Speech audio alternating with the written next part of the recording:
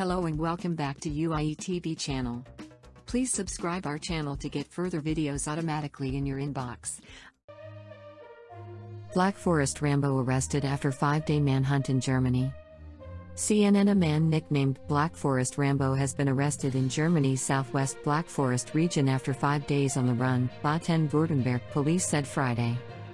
The suspect has been identified as 31-year-old Yves Rausch, and was given the nickname in local media outlets and on social media after he disappeared into the forest after an altercation with police. On Sunday, police reported that officers were called about a man dressed in camouflage carrying a bow and arrow.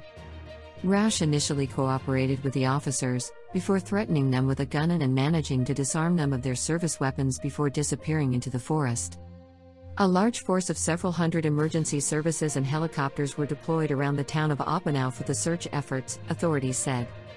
Juergen Rieger, the head of the search operation, said that Rausch was found sitting in a bush with 4 guns visible in front of him, after a tip-off from 2 witnesses, Agence France-Presse news agency reported.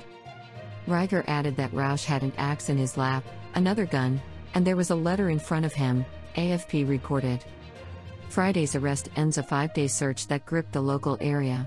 As of Thursday morning local time, investigators had received more than 270 clues from the public regarding Rausch's whereabouts within the forest. Police have reason to believe that Rausch had no permanent residence and potentially lived in the forest. Thanks for watching Universal Information and Entertainment TV.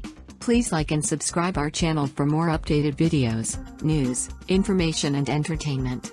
See you in next video. Stay tuned.